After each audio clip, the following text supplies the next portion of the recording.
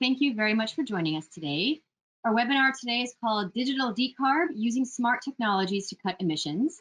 I'm Verena Radulovic. I'm the Director of Corporate Engagement here at the Center for Climate and Energy Solutions.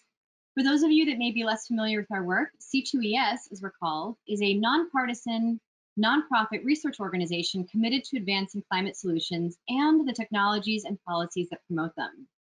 We catalyze business action through our growing Business Environmental Leadership Council, which is a group of Fortune 500 companies that are all committed to addressing climate change, and we bring together stakeholders of different perspectives, different sectors, and we do this to build common ground. And I also especially want to flag our Climate Innovation 2050 initiative, as well as our Getting to Zero policy report, which you can check out for Getting to Zero by 2050.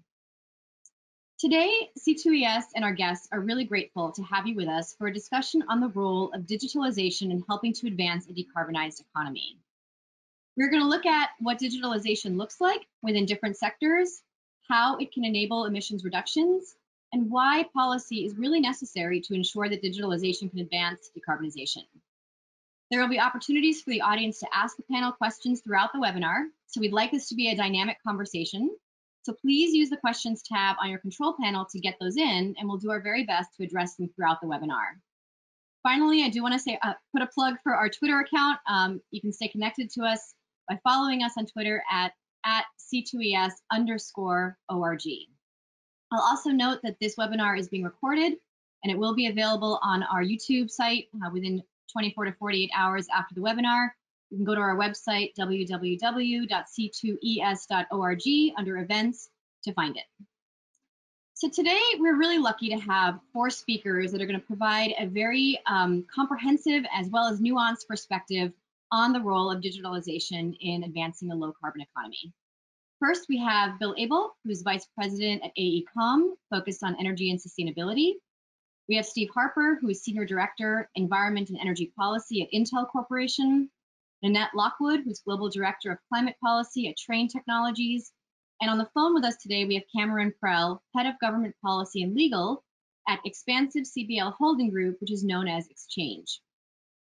Before we get started, I want to take a moment to define digitalization, as I know that this is a term that means different things to different people, but I think as we find throughout our conversation, we are surrounded by it, we live in it, we may not even realize just how connected we are to it. And therefore, I wanted to take a moment to kind of lay the groundwork that will be for our webinar. You may have heard the term digitization, which is moving information from analog to digital. Many of us have gone through this process over the last 20 years.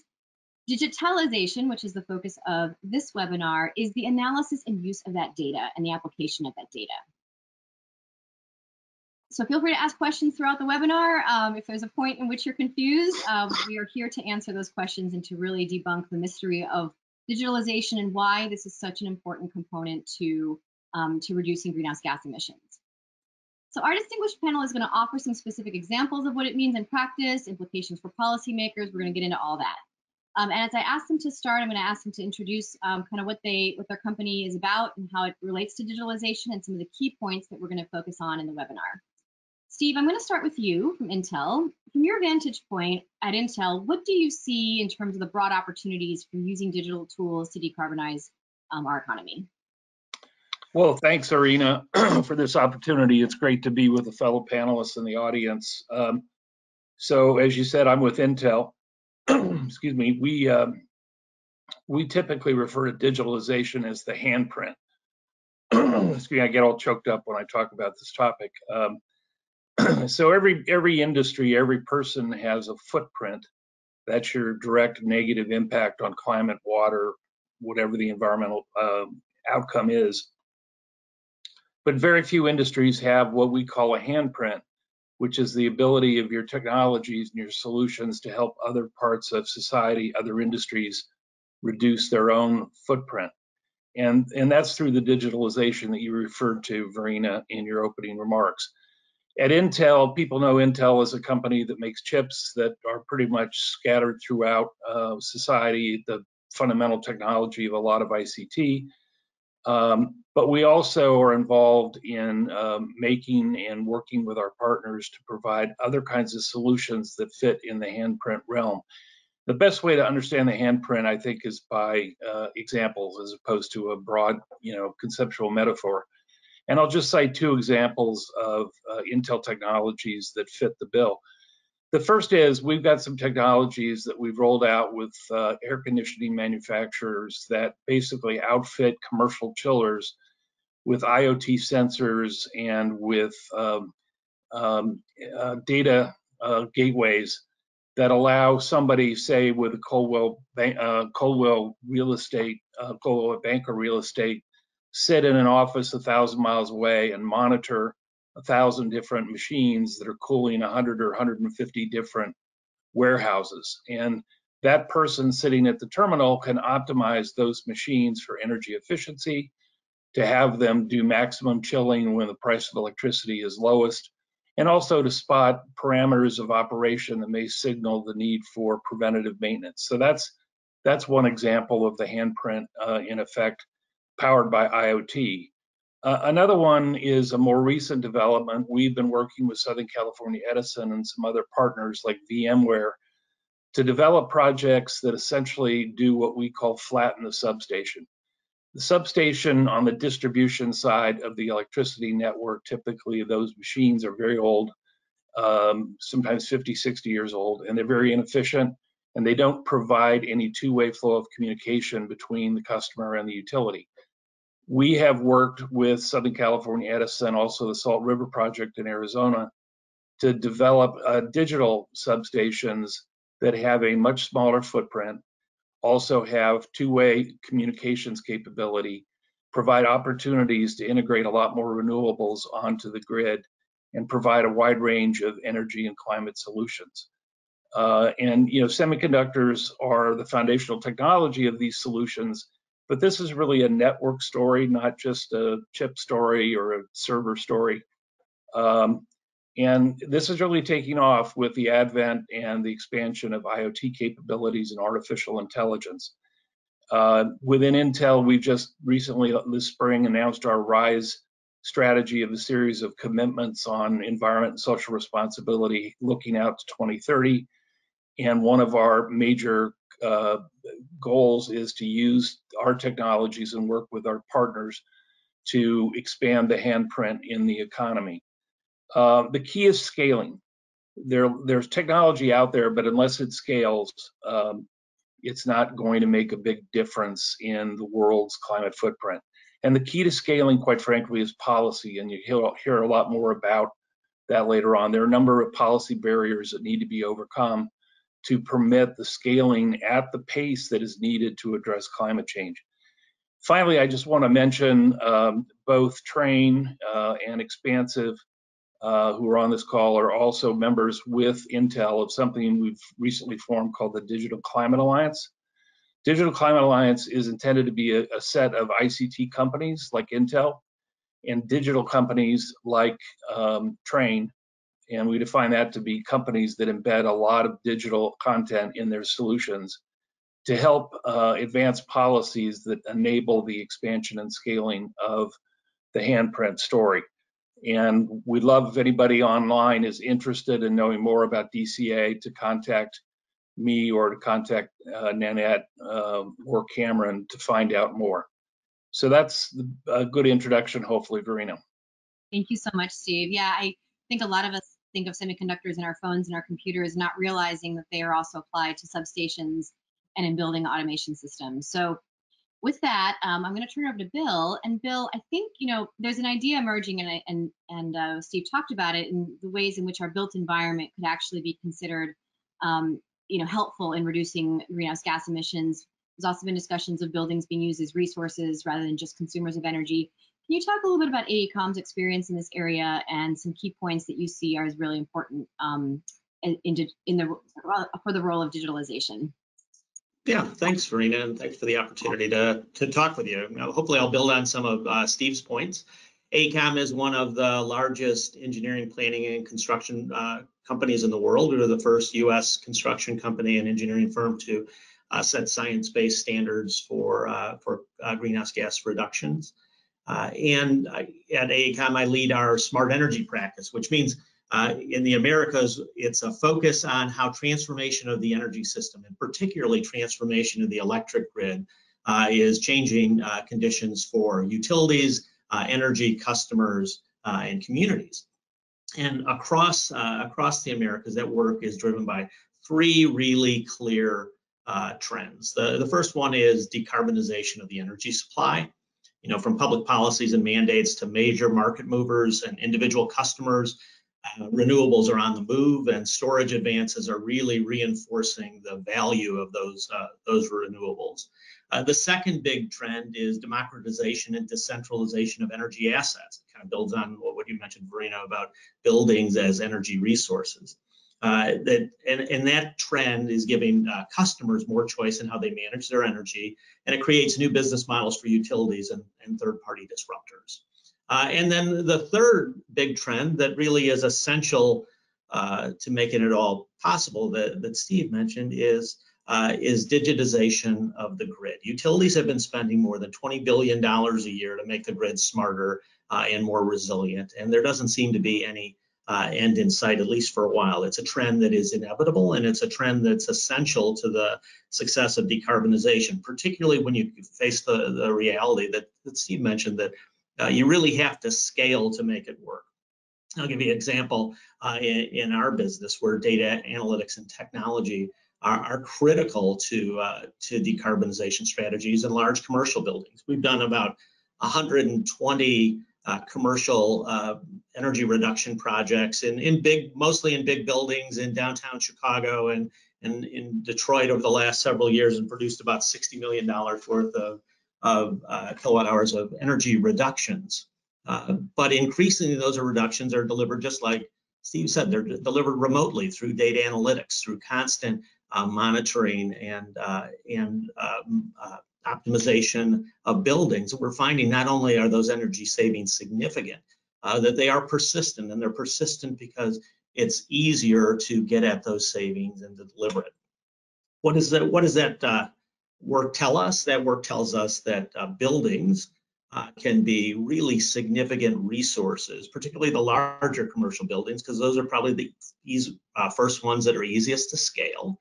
Those buildings can be real assets in a strategy for decarbonization, and that those assets need to be paired with the electrification of transportation and the significant energy asset that electric vehicles can play. But I agree with Steve that in order to do that, we have to set the right policy framework. Most of these advances that have taken place have been driven by state actions, mostly regulating utilities. Sometimes going beyond that in a few states to regulate carbon, but oftentimes around utility regulation and tied to things like economic development. They don't address decarbonization head on. And the reality is we need a policy framework that makes carbon reduction and decarbonization absolutely direct, clear, and the main policy driver. Decarbonization needs to be directly linked to other measurable policy objectives, most significantly environmental justice and public health. It is a direct and clear benefit of decarbonization. And then secondly, as Steve pointed out, decarbonization done right has significant opportunities for economic growth and economic development, and we don't want to leave anybody behind as we build a new clean energy economy. So the final kind of policy recommendation or recognition is that in a federal system with about 11,000 units of government, it's going to take concerted, coordinated policy actions by the national government, by individual states, and then local governments to really make a difference. And ultimately, it's going to be a mix of mandates and incentives and leadership by example. But whatever the policy framework, it's absolutely clear that technology is here to stay and that digitization is essential to decarbonization. Bill, thank you so much. We're going to segue right to Annette, because Nanette has also kind of a similar Trane in terms of the kind of services that they provide. Nanette, can you build on what Bill just talked about in terms of the role of buildings, the role of digitalization, sorry, and really, I think some of the key points that I know you've raised in the past about why this is so important to decarbonizing our economy. Thanks, Verena. And I'd love to build on both of their comments because both of them really relate to what we do as a company. So, Trane Technologies, we're known for bringing efficient and sustainable heating and cooling solutions to buildings, homes, and transportation. So, but, we've really focused on sustainability for quite a while now. And as we focus more and more on really dealing with climate change, we really start to understand the impact of our actions. So, 15% of the world's carbon emissions come from heating and cooling buildings. And so that really puts us on the hook to try to solve the problem.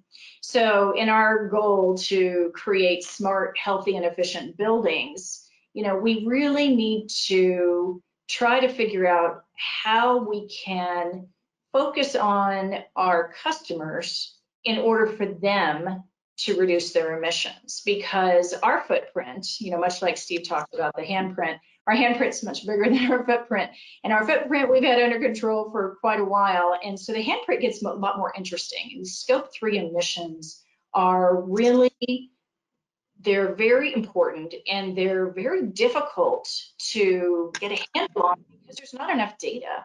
So, our first climate commitment was in 2014 when we really started focusing on Scope 3, and it really kind of zeroed in on how to really calculate this, how to move the needle. And as we completed that commitment in 2020, we said, okay, we're going to strive even harder. And now we have a 2030 commitment to avoid 1 gigaton of emissions from our customers. And, a gigaton is no small feat. That's about 2% of the world's emissions. So it's a very, very challenging commitment for us. And as we look to try to figure out how we're going to achieve it, because of course, we don't know, we are really relying on data. And the more we dig, the more we find that there's just not enough granularity in the data that we need.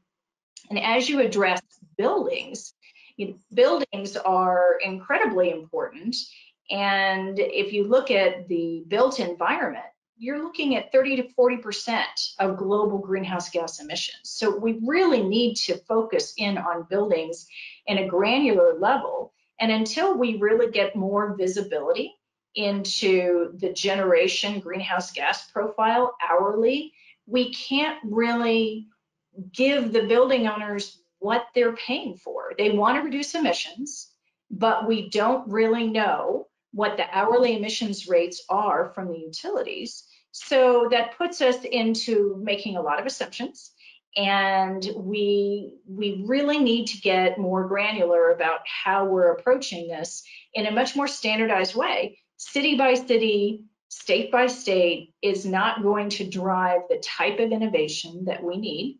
And so we really need a federal program to help us dig in and reduce emissions at scale. So we have lots of technologies that will actually shift demand. For example, we have the chilled water systems in line with our CalMac ice tanks. What that does is it takes the significant amount of energy that's used during the day, and we can move that energy use to different parts of the day to lower greenhouse gas profile times. Right now, we're doing it based on cost. So the owners are saving money, but are we really reducing the amount of emissions that we think we are? So with that, I really look forward to working with this team and others to figure out how we're going to do this going forward. Thank you, Nanette. There's a lot to unpack there, which we will get to in just a bit. I do want to segue to Cameron. And Nanette, you talked a lot about Scope 3 emissions, and in many ways you are solving for heating and cooling within your customers, as there's a lot of focus on making reductions throughout the supply chain that are other people's suppliers. And Cameron, I'd like to turn over to you because I think this is an area that Exchange is focused on, and I think you have a slightly different approach to digitalization here, but the topic is related. So I will turn it over to you now, Cameron. Sorry about that. Yeah, I was now I'm back on. Hey guys, thanks to C2ES for having me, and to all the other panelists. It's an honor to speak today. My name is Cameron Prell. I'm head of legal and policy for Xpansiv CBO Holding Group, or Exchange, as Verena mentioned.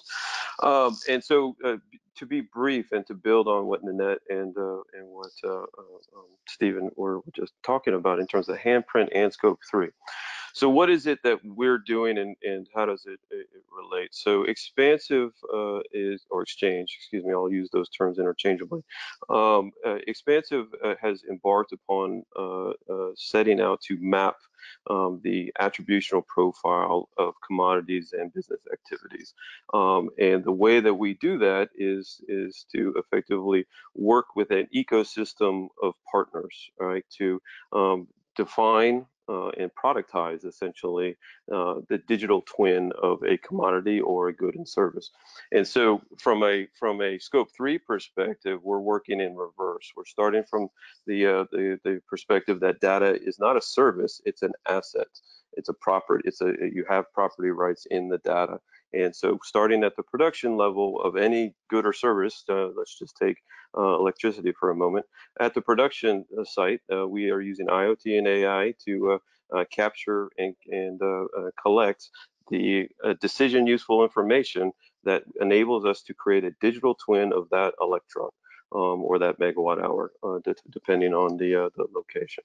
And it, just like a renewable energy credit captures that 1 megawatt hour of clean energy was generated by a wind farm, we are effectively capturing that plus the other decision useful information about where it's located, when it was produced, and how it was submitted into the grid, such that at the end of the day, we have created a digital guarantee of origin certificate that the market can use alongside the physical electron. Same thing for natural gas, same thing for oil, same thing for steel, and for agricultural products at the moment.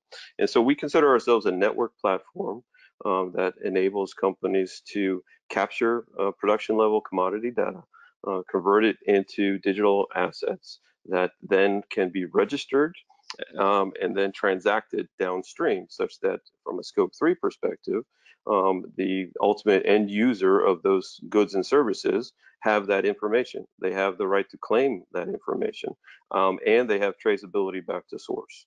And in this way, like the ability to create that handprint allows you to productize and monetize that handprint, and allows companies on the commodity production side to gain a premium out of investing in higher environmental net zero performance, and it allows the end user to map and account for their activities all the way back to source.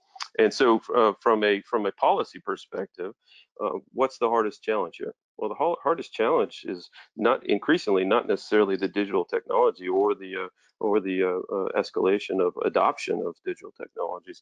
What it is it's context, contextualization.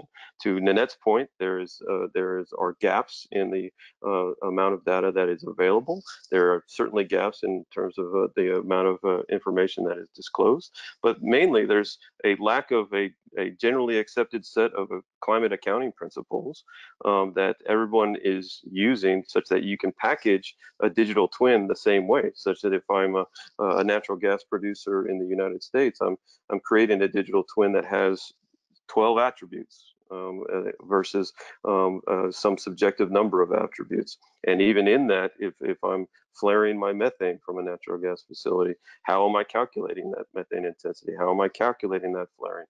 Who is exactly funneling that to the gathering station? Is the gathering station also subject to methane restrictions or flaring activity?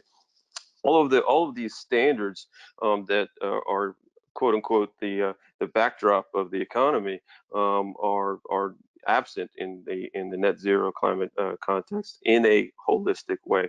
It's very, very balkanized in that way. We have some great work on the ISO standards, the GHG protocol obviously is a base, but going forward, what we see is effectively a next generation of environmental markets where a company's information is in this regard that maps its full supply chain is its net zero balance sheet. such that they are able to kind of overcome their climate-related risks and invest in climate-related impact based on their portfolio of digital assets. So that's Xpansiv in a nutshell, but glad to talk about the policy levers here as we go forward, Verena, to talk about what's necessary. And it really starts with that generally accepted climate accounting set of principles. Great. Cameron, thank you so much. We're going to dive into some of the barriers before we get into the policy conversation, because I think what I want the audience to really kind of focus on is an understanding of kind of what are the key sort of barriers and why policy is necessary to overcome them. Before we do that, and I realize I might be beating a dead horse here, but I would love if folks, if some of our panelists can provide us with just a couple more examples of the role in which digitalization can help to decarbonize. Steve, Nanette, and Bill, and Cameron, you all gave some examples, but if I can add a little bit more context so that those who are listening who might be new to this topic can get a more holistic picture of like all the different kinds of applications. So I'll open it up, and if anybody wants to add a few things. I'll start off, Verena, with one example, and I picked this example because it underscores that we're not just talking about climate. There are a set of other related impacts out there that are interwoven with climate. Bill mentioned social justice. That's obviously more and more important, and the link is more and more obvious. Water is what I want to focus on. The water energy nexus, as people refer to it in the literature, is getting more and more clear to public and to managers. And in that realm, there are all kinds of ways in which the digital water management technologies are starting to take hold among water utilities. And it's all about, as Cameron mentioned, digital twins. It's all about creating a digital twin of the municipal water system and being able to see real time what's happening in that water system and to be able to control it real time through the two-way flow of electrons and information.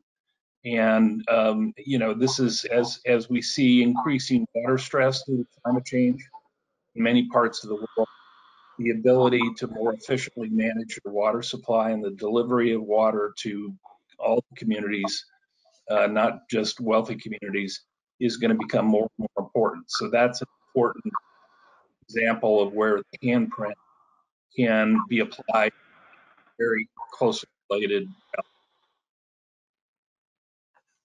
Anybody else? Go ahead, Bill. Bill, I think you're on mute. What? You're muted. Hold on. Hold on a second. Oh dear. Let me unmute Bill.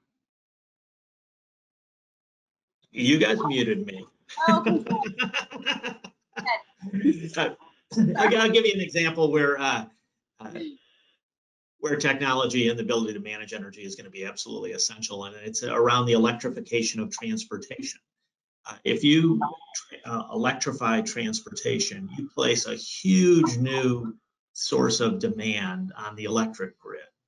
The way that you ensure that that increased source of demand does not run counter to your carbon goals is to make sure that energy use across the entire system is reduced, in part by actively managing buildings, actively managing the new load that's going to come from all of that charging, and making sure that the grid can handle all of that change and stay resilient and reliable. It's like one of our biggest, it's one of our biggest challenges, where technology and active management of the grid and individual users is going to be absolutely essential. Nanette, what would you like to add? Sure. So just to give you an example of kind of what we're talking about, really how it hits home, I really like this idea of climate and social justice, and it really shows itself when you start looking at the examples within communities. So we know digital technologies are optimizing building energy use, right, which reduces emissions. So we've just reached 20,000 connected buildings and 1 million pieces of connected equipment. So we're trying to do this at scale. But just for one example, the Crosstown Concourse is in the heart of Memphis, Tennessee. And it's a multi-story, 1.5 million square foot mixed-use development. And it's in the city, and it really needed to be kind of upgraded and they wanted to use it as a catalyst for growth in the community in the arts, education, and healthcare. So they wanted it to be this vertical urban village. And we worked with them very closely. We ended up with 1,200 pieces of connected equipment and a cloud-based building management system with about 100 energy meters throughout the buildings. And we were able to optimize daily operations, track and bill tenant use, troubleshoot issues remotely, establish scheduling, and make sure that we were able to be on site before things went wrong, right? To really minimize any type of downtime. So, you know, this really made a difference in this community. It, you know, was driven by advanced real-time analytics. So it's reduced 3% year over year since the building's 2017 reopening, because it was completely closed down. It's on track to save $760,000 in annual utility costs and reduces about 8,400 tons of carbon emissions per year. So this is something that, you know, took a dormant building sitting idly for almost 20 years in an area of town where they really wanted to revitalize and bring a community back together. And now it's a thriving, vibrant mecca for all walks of life and businesses. So this is where you can use digitalization to truly create more than just energy efficiency. So I really feel like this is where we put all of these technologies together and we can make a difference. But it was only because the city really wanted to do something. This is not, we weren't trying to meet some particular standard. There was, you know, a lot of assumptions made on what we were going to actually get a return on as far as emissions reduction. So, but it is evidence that we can do these types of things and make a difference, and it doesn't have to cost the building owners a lot more. It actually has a return on investment. That's great. Before I ask my follow-up question, Cameron, do you have anything to add to that? I know you gave a pretty good example in terms of how digitalization can. Yep. No. I'll be real brief on this. And so in the context of digitalization, how can it affect decarbonization? To me, it's an algorithmic governance issue, right? What's the desired outcome, right? Net zero by 2050 or whatever the policy goal is, right? Or on a corporate basis, what's your science-based target? What's your goal for net zero? First, you have the desired outcome. Digitalization enables you to achieve that because it allows you to map and manage your progression that way algorithmically. If things aren't working, you tweak this, you tweak that. On the macroeconomic scale, the ability of digital technologies to network information and to network it in real time and ascribe it to every aspect of goods and services as they flow through the economy allows you to do a bunch of things, right? It allows you to have provenance such that there's better decision making about on the basis of net zero or water, as Stephen pointed out, that you can make better decision makings, allocate your capital towards improving the health of your supply chain. But it also allows on the other end of the supply side, allows them to have an economic incentive to monetize their higher performance.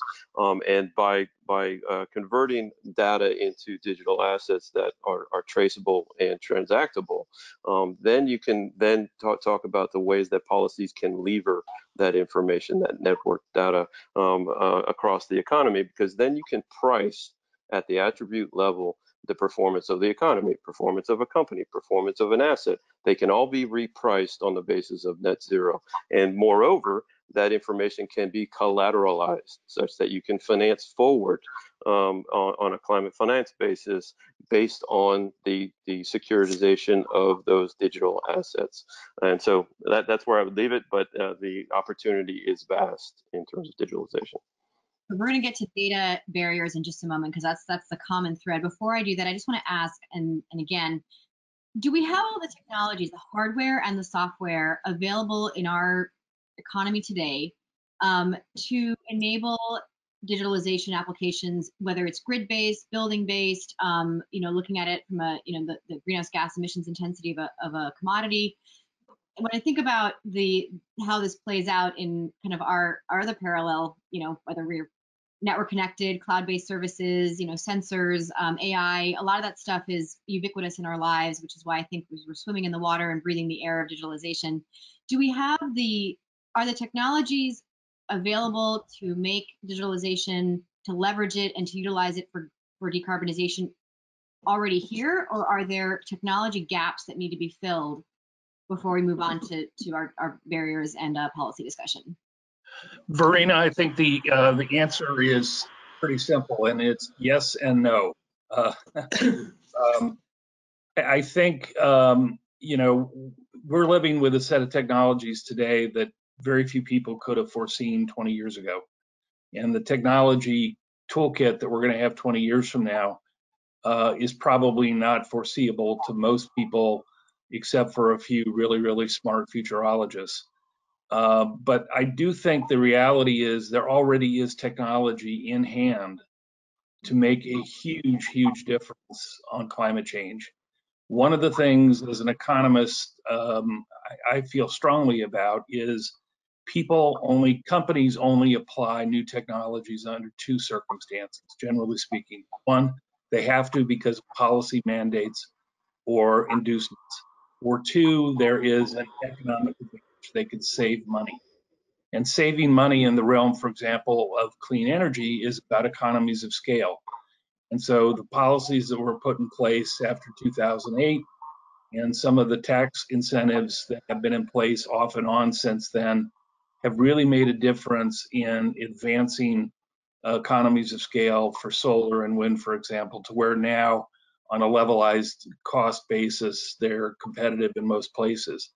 But there are other technologies that we're talking about in the building sector that have been demonstrated.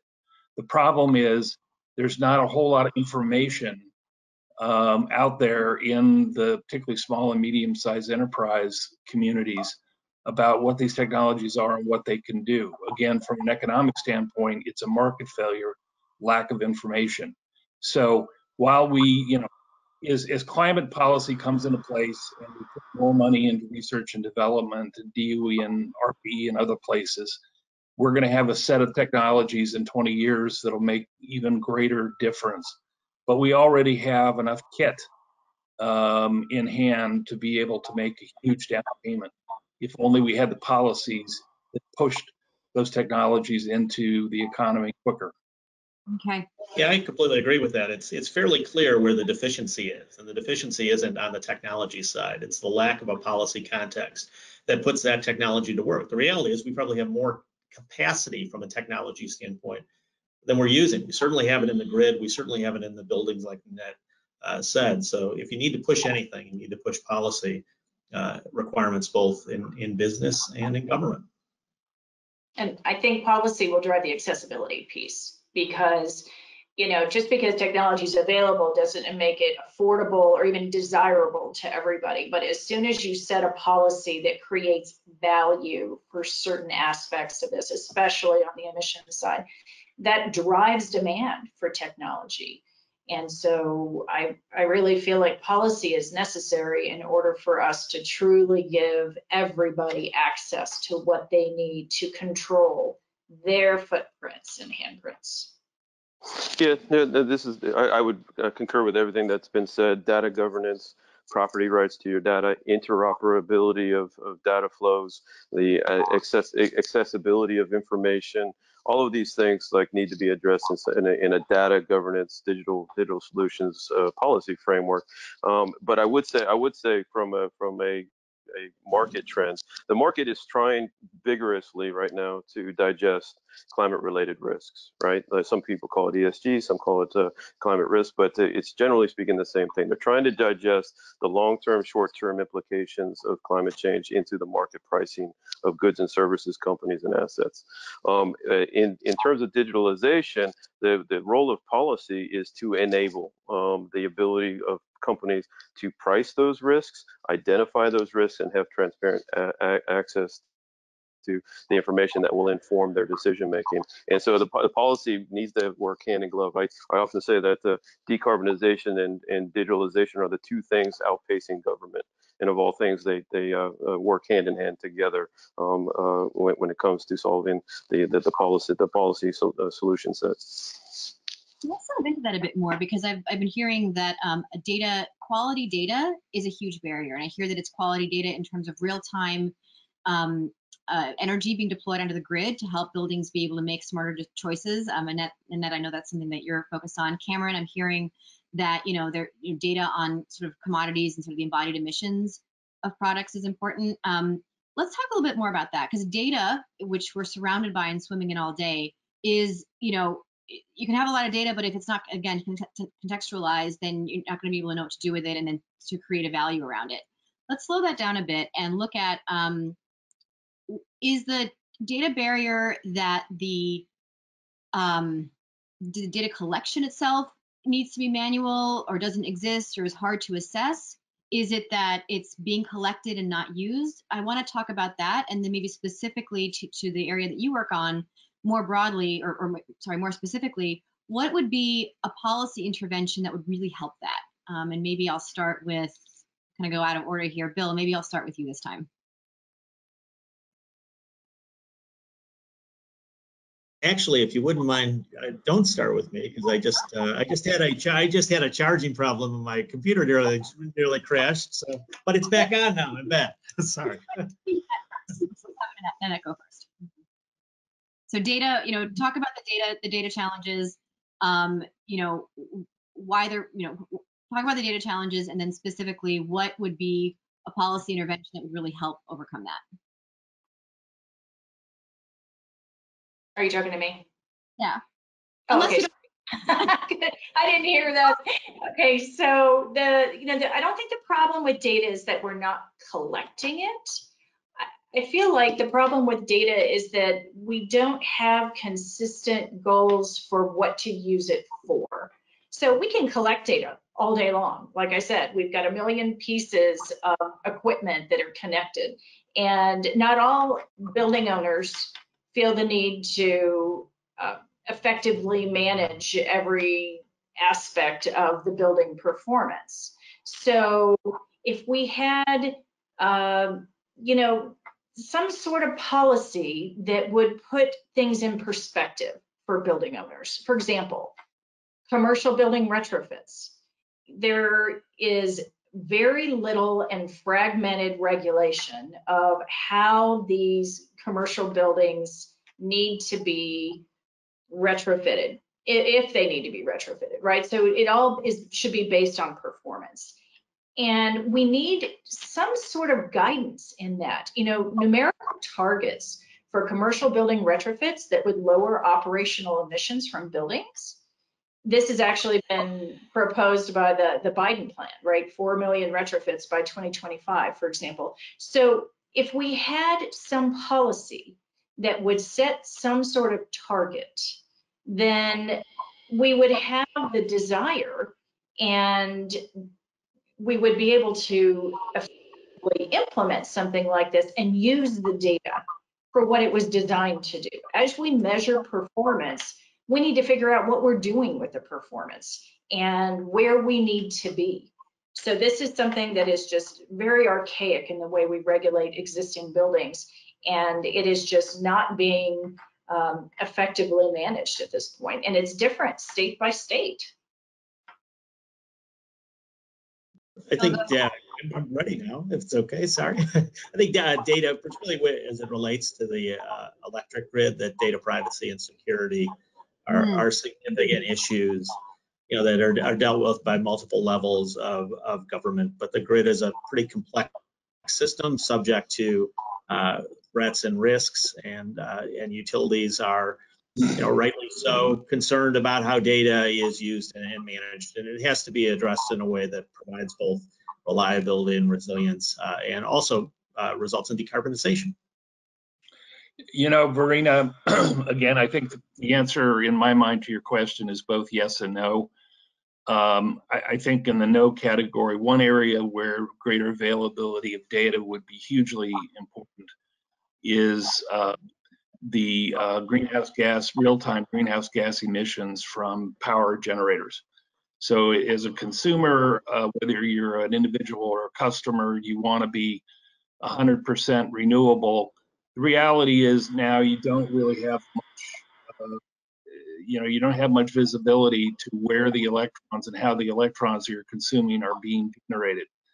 So utilities need to be required one way or the other, hopefully at the federal level through FERC or at the PUC level, slowly but surely, to real-time monitor the greenhouse gas emissions and make that information available so that consumers can make informed choices.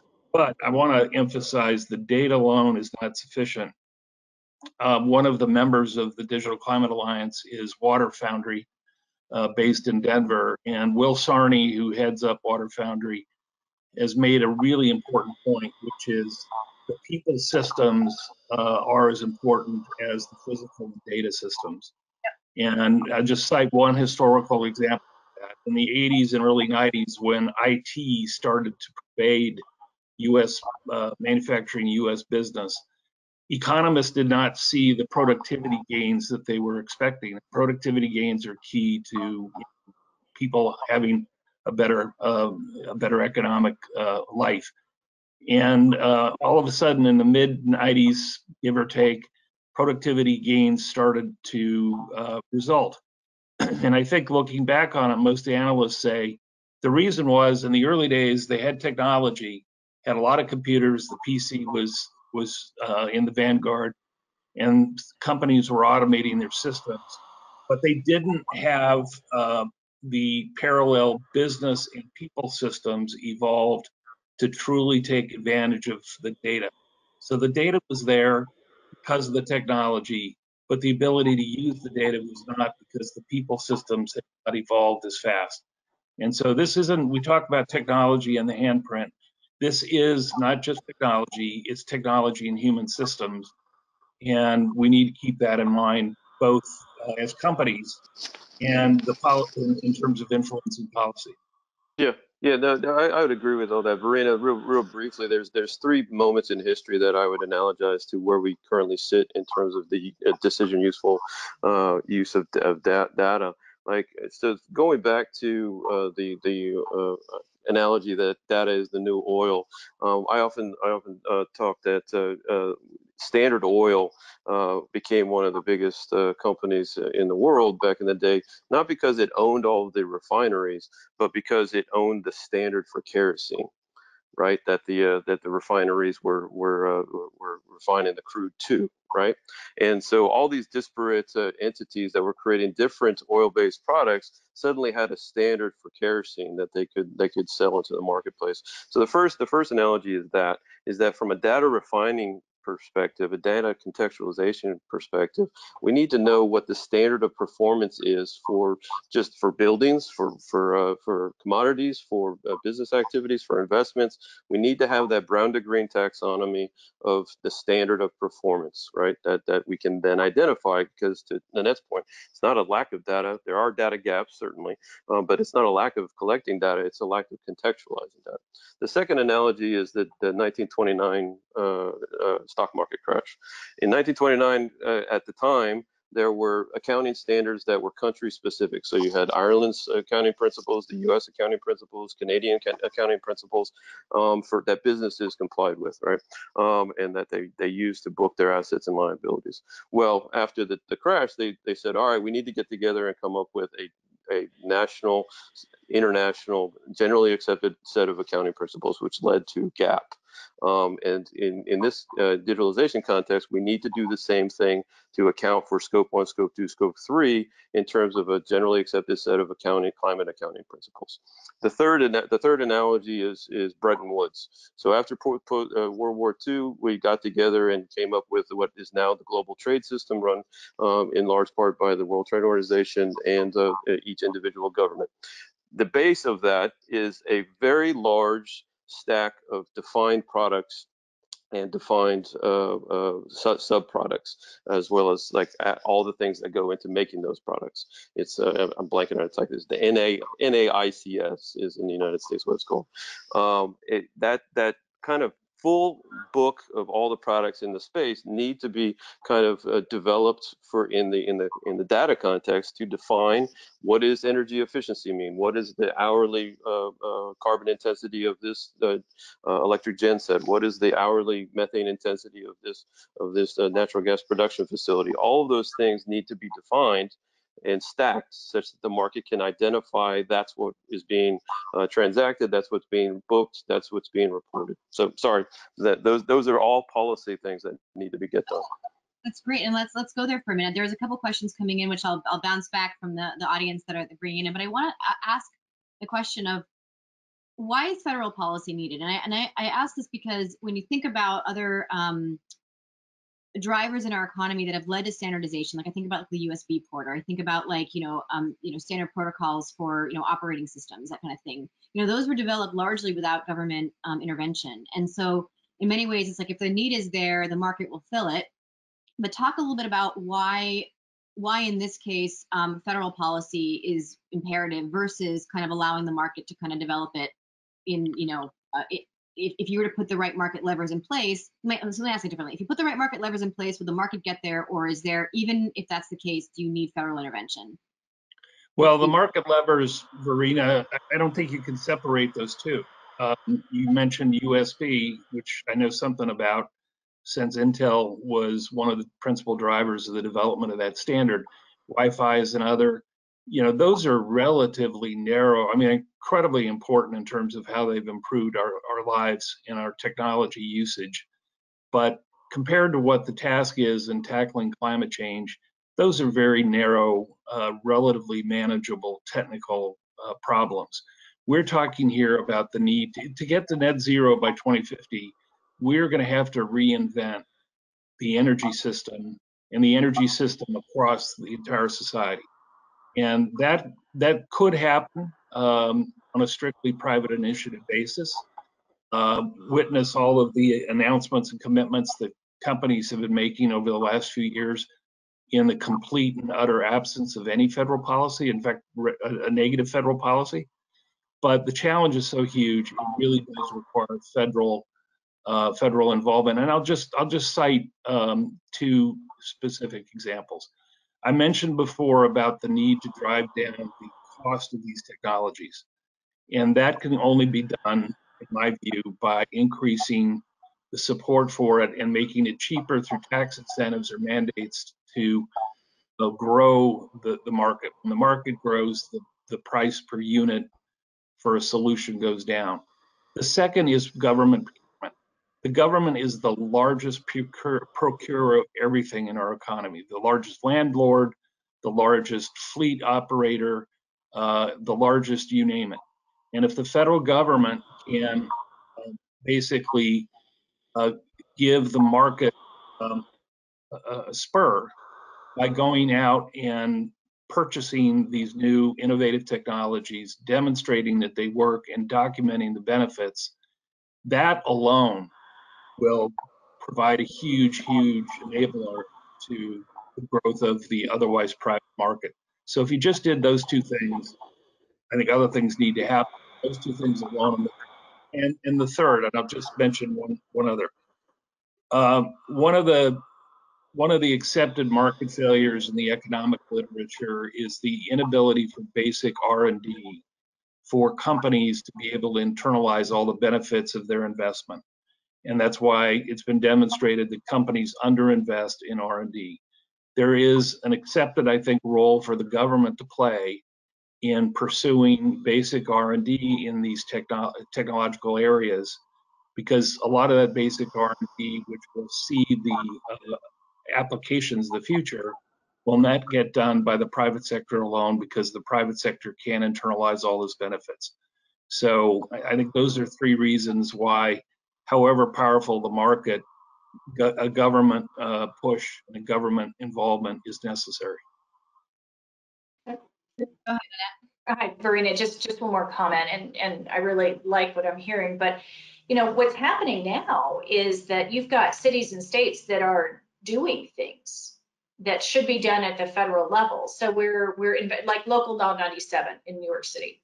They've now capped emissions on large buildings, and they're using calculations that, you know, are good, but is that where everyone's going to go?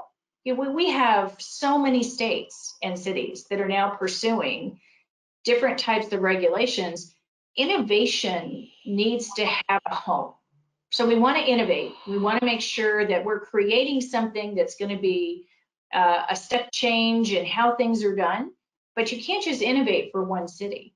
You've got to make sure that everybody else is going to need something like that, because it makes it very difficult for companies to truly make that next step change investment to go after just one small piece of the market. And if that's the way we're going to go, that'd be great. We need some sort of certainty, because it takes years to scale any type of investment as well. And we need federal guidance on what's going to be allowed.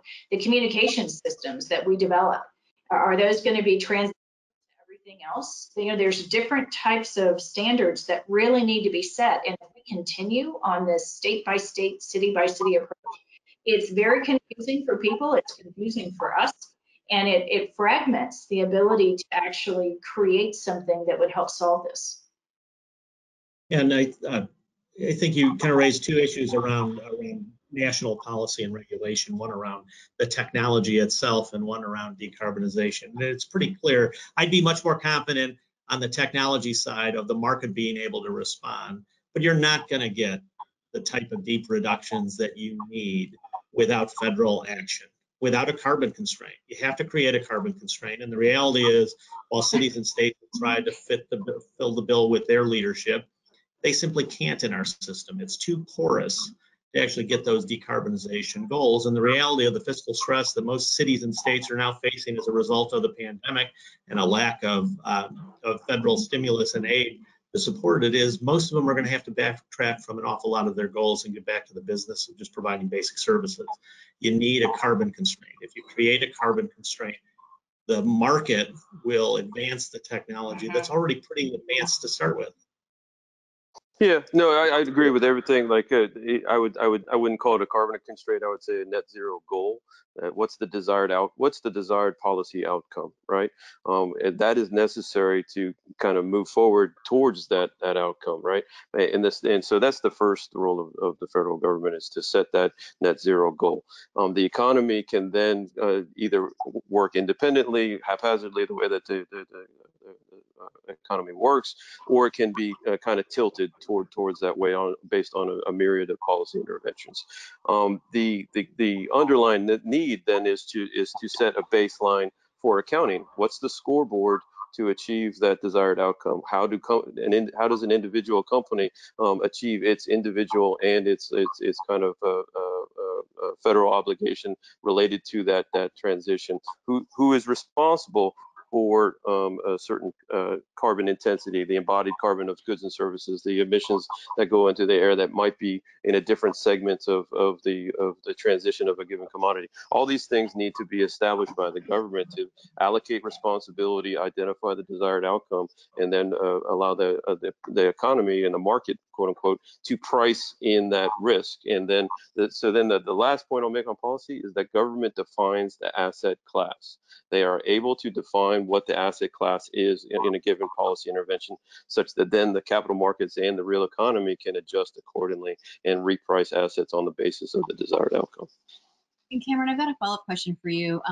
Right now, what are you, when you're actually evaluating and assessing the carbon intensity of products or commodities upstream, what does that look like from a data gathering standpoint, and where are there specific gaps that you need filled?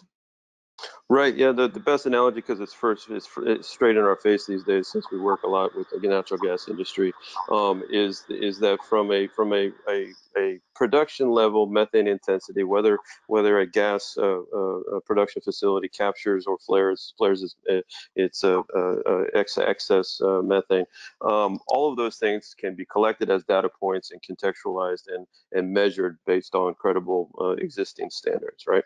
Where there is a gap, and this is the kind of evolution of digitalization for the gas industry, is that by being able to create that digital asset of that represents the gas as it leaves the production facility is entirely different than the molecule when it's being used at the burner tip at the other side. The reason for that is that the largest amount of leakage of methane is at the midstream level of the gas supply system, and the amount of data there is just not transparent enough or accessible to capture that methane leakage, right? And so ultimately the market will figure out and be able to price that midstream leakage, and the data will be collected and contextualized and put together as a full supply chain. So we're just at that starting point. Hopefully I'm answering your question.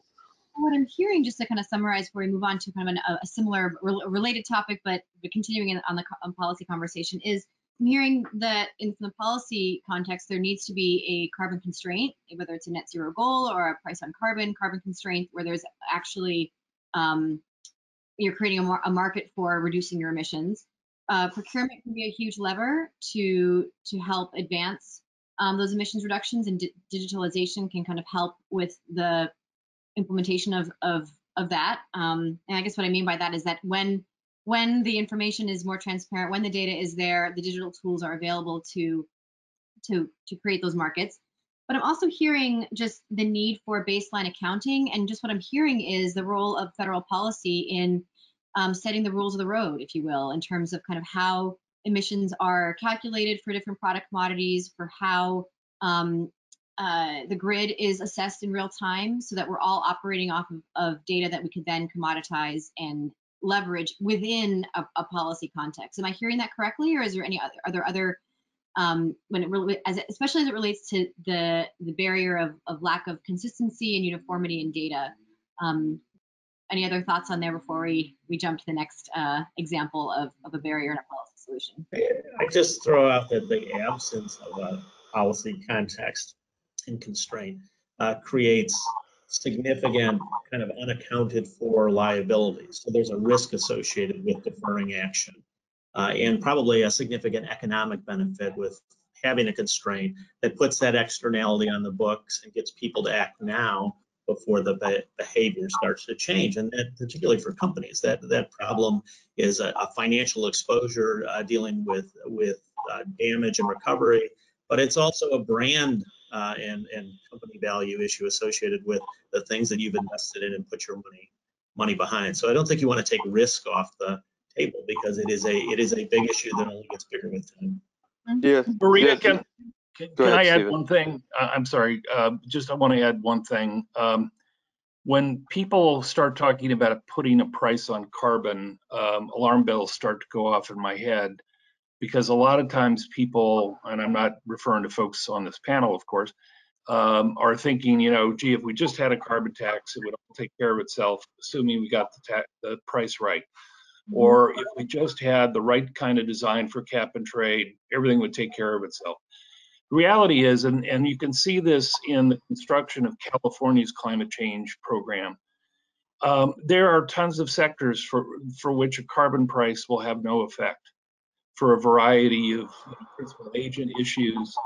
You have a variety of sectors where cap and trade doesn't really work in any kind of elegant, practical way. And so what we need to do is have an objective in mind, net zero by 2050, but that has to be translated into a number of different constraints for different sectors of the economy based upon the market forces and realities of those sectors. So whenever I think of putting a price on carbon, any constraint you put on the use of or emissions of greenhouse gases in any sector of the economy, any form it takes, that is a price on carbon. It doesn't have to take the form of a tax, for example. Yeah, no, that's exactly where I was going, Verena, which was to Bill's point as well, enabling the market to price climate-related risks is different than giving the market a carbon price, right? Enabling the market to price climate-related risks is what we're talking about, that rules of the road that's necessary, and it manifests in all those carbon constraints that Stephen's talking about. In terms of like how that redounds, like I'll just highlight that the recent CFTC report that came out from the subcommittee on market-related climate risk. They identified that the kind of identification of what that risk is, the ability to price it, requires that level of certainty as to what the risk is, right? And so first we have to define what the risks are. We have to identify how the risks are measured and valued from a financial perspective, and enable the market to price in all its different fashions that the progression towards a net zero outcome that's established by government. Got it. That's helpful.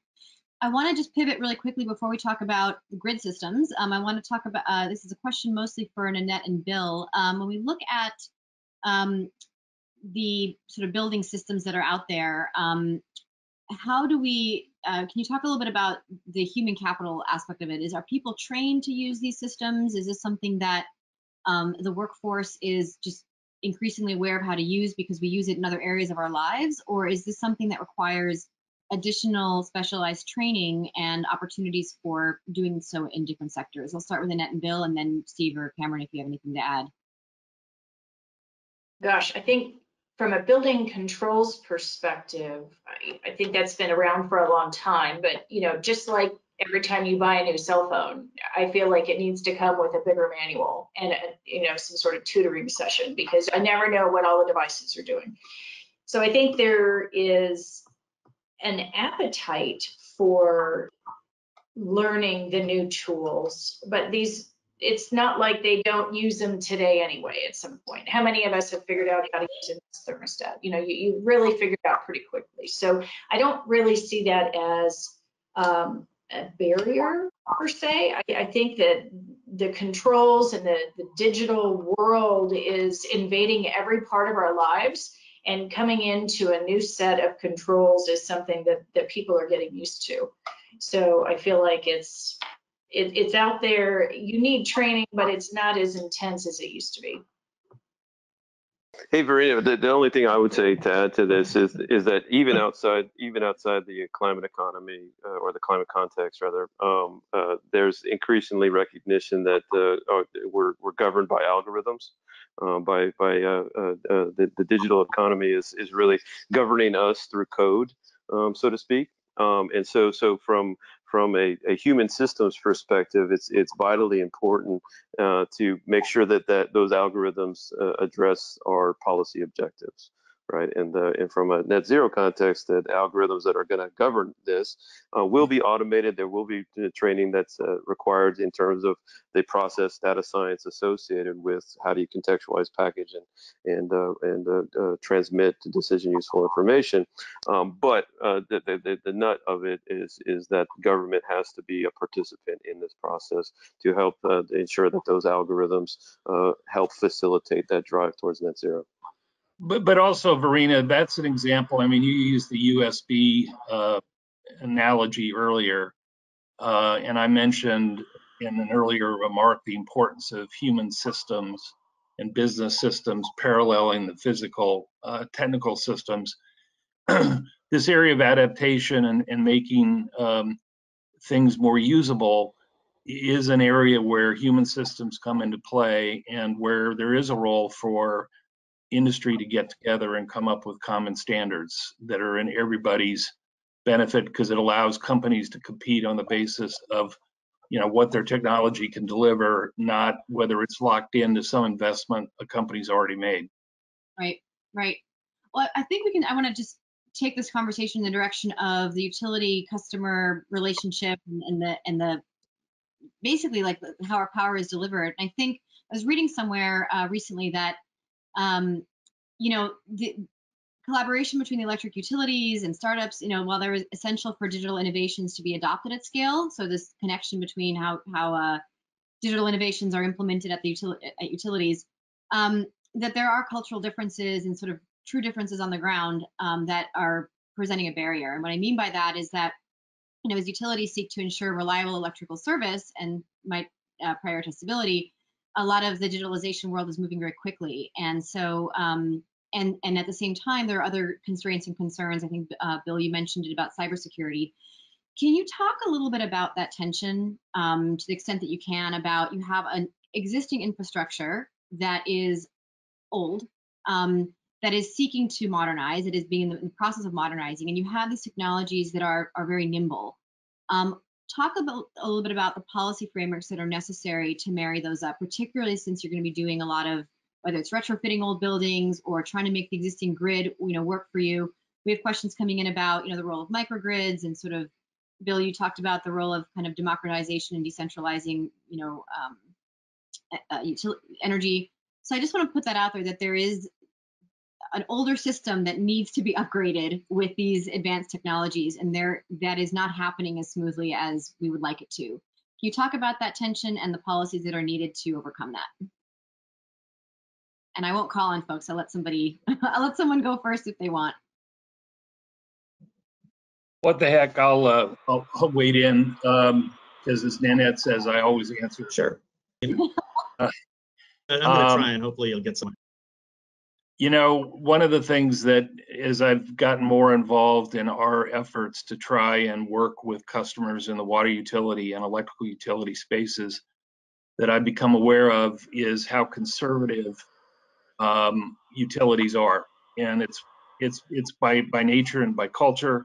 We have this polyglot structure of regulatory environments for utilities in this country, with PUCs and FERC and a million other entities out there. And as a colleague of mine once said about a technology we were trying with the water utility in the state of Montana, they won't adopt it because it hasn't been demonstrated in Montana. The fact that it'd been demonstrated in Idaho was not good enough. So I think here's a real role for principally DOE and to some extent FERC to help work with the vendors and with utilities to do demonstrations of these, of technologies that haven't gained adoption, and to document their cost effectiveness and the environmental benefits, et cetera, so that, the utilities can go to the PUCs and easily justify investments and get them rate-based, which unless that happens, everything else is noise. And I just think it has to happen at that kind of wholesale level. And you need to have more than one demonstration of a particularly new technology in order to overcome that inherent behavioral conservatism. Yeah, and we have to remember that the utility business model was based on a monopoly with one-way flow of power, and it served the U.S. economy well over a very long period of time. And we're talking about something that is very, very different. And more significantly, in terms of reform, those utilities are regulated for the most part on a state-by-state basis, which increases the level of complexity. Bottom line, you need to make sure that utility regulatory policies incent those utilities to invest in their customers, invest in their grid, and advance decarbonization. If you have barriers to them wanting to do that, they're going to do what most businesses do. They're going to invest in things that advance their bottom line. You certainly see in multiple states some great advances that promote collaboration. You see some leading utilities. We work with a number of them. Exelon's a good example, where they're investing in grid modernization and connected communities. But it's a system that was built over decades and will take some time to modify, particularly on a state-by-state basis. I mean, that's one of the reasons that we launched Xpansiv to create that scoreboard. But I would say it a little differently. Like I'm quite bullish on where the capital markets are going in terms of driving down climate-related financial risks to companies, including utilities. And the reason for that is a simple concept. Carbon is an asset with a negative expected return. right? It's not a liability. It's an asset with a negative expected return. The question is, to Bill's point, if they're going to invest in their bottom line, what is their bottom line in a net zero context, right? What is their bottom line? What does that mean in a carbon constraint world, right? And so from a financial perspective, allow them to build in the idea that carbon is an asset with a negative expected return exponentially increasing over time. Allow them to price their investments and assets that way, and you'll see change. And then you'll allow policy interventions to accelerate that change. And so that's all born of allowing them to see the information, contextualize it, and price it. Thank you, Cameron. Nanette, what are your thoughts? I was just going to say there's such a wide array of utilities and approaches to this. We've been working with some incredibly proactive utilities in California where we're developing microgrids in places you wouldn't think so, right? So one of our customers is a wastewater treatment plant. Who would have thought that they would want, you know, all kinds of different energy upgrades to do that? But the utility itself is looking for it. So lots of utilities in California are looking for it because they have guidance to do so. So even if you look at what the PUC has done in California, they're looking for, you know, different types of emissions reductions, but they're doing it at a very small increment so that you're capturing the entire profile of the grid out there, and the projects are just getting more and more creative all the time.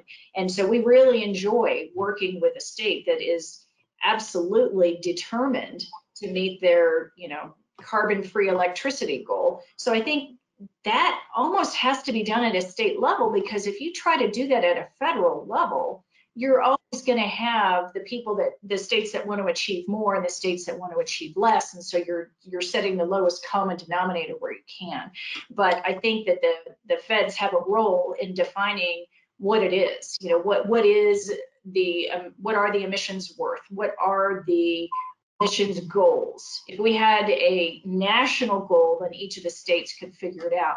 But I think that there are some states that are really just outpacing others, and the utilities have been given the ability through regulation and direction from their states to go forth and reduce emissions as fast as they can. And it is really generating some interesting projects. So I'm hearing that there's a need at a federal level to have policy that really sets the rules of the road, that kind of looks at the emission factors, emissions data, you know, whether it's real-time data for how electricity is dispatched onto the grid to the actual embodied emissions of products. That there's a need for a federal role in standardizing those metrics, as well as, you know, the federal government can play a role in again, the procurement, and as well as setting constraints on carbon itself.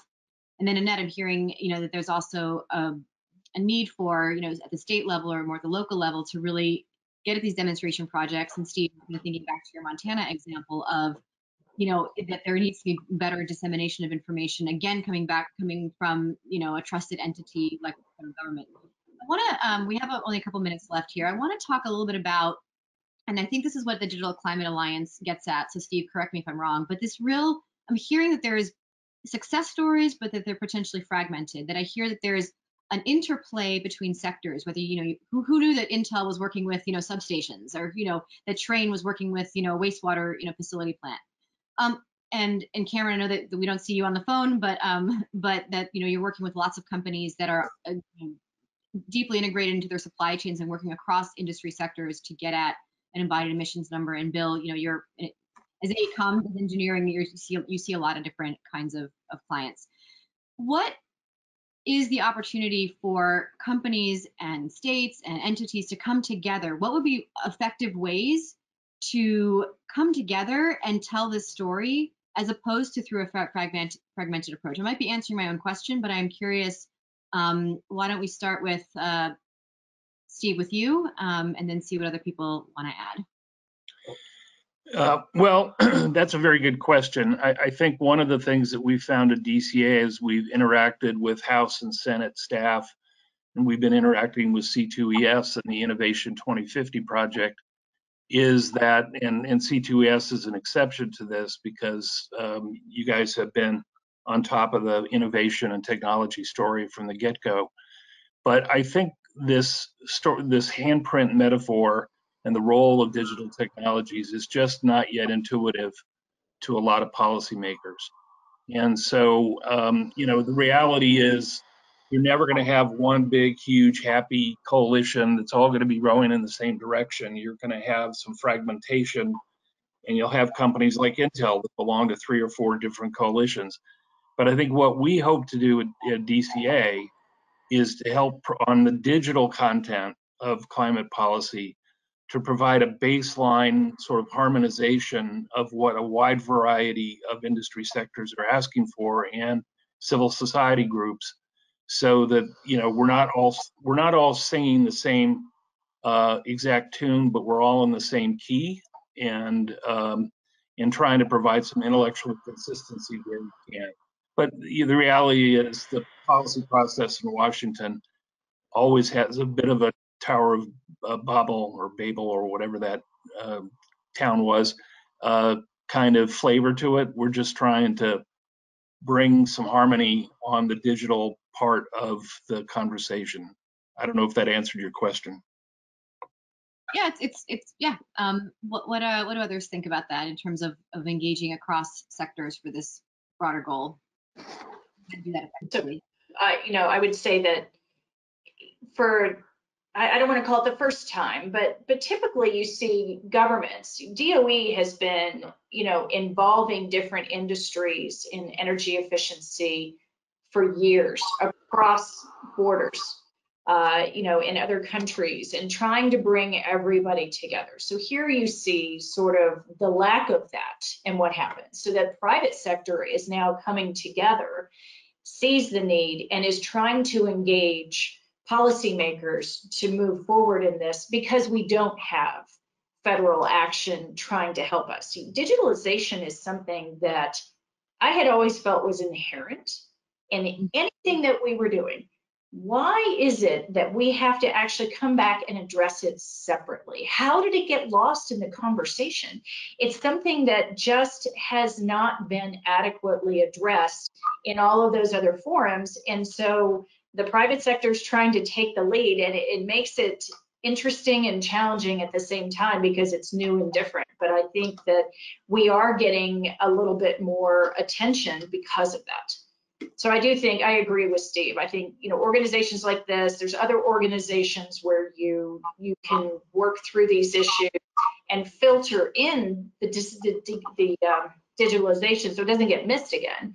But you have to have something like this, the Digital Climate Alliance, and with organizations like C2ES that really bring the spotlight in on it to make sure it doesn't get lost further. And I think there's a real opportunity to come together where you talk about how digitalization and decarbonization can create economic opportunity. Perhaps if we can get past the election and get to some reasonable discussion about recovery, you can have a really roll up your sleeves conversation about how the technology really unlocks smart energy strategies that reduce carbon emissions and create jobs that, are good jobs that are going to be there for a long time.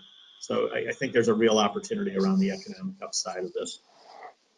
Yeah, no, I completely agree. And the DCA is climate policy, it should be omnipresent, as should digitalization from a federal government perspective. But carbon constraints, net zero goals are all sector based, right? And so there's a role of digitalization in each individual sector that needs to be kind of managed at that omnibus level. I would highlight for everybody here what's being done in the EU.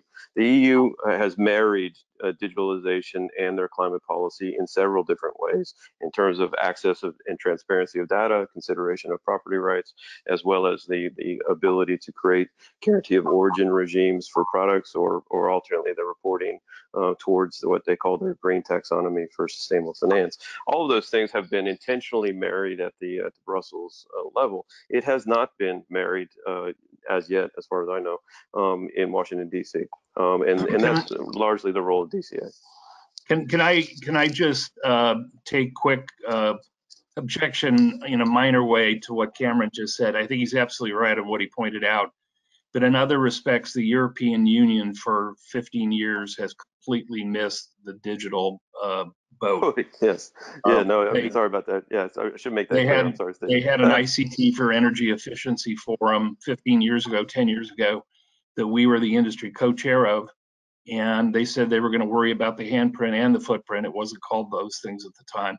And it was all about regulating the products. And a lot of that is because almost none of the companies who are part of the handprint story are European brand companies. They're almost all American, Chinese, or Japanese. And so, to the earlier point I think Bill made, there's a huge innovation and economic development opportunity here as part of the recovery. And I'm hoping the U.S. government will realize that.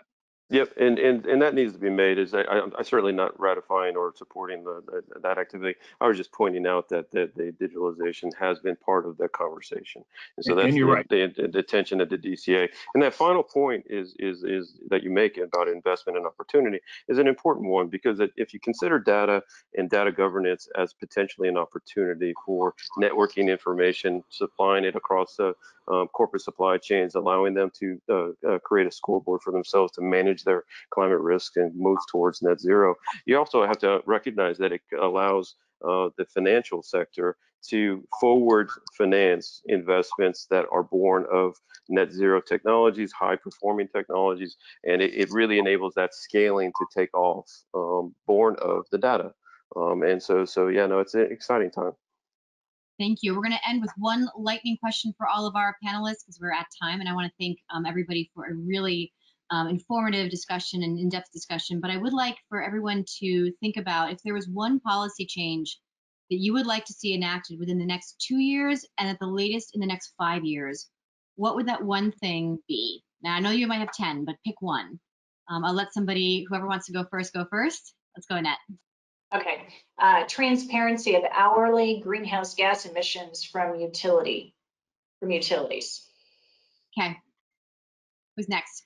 I agree. That was going to be my choice. I think that's the number one thing that could be done.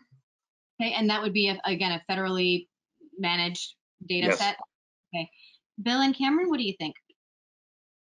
A clear federal carbon constraint, specifically tied to economic development and public health. I think that's what unlocks the opportunity and puts the technology to work. Great.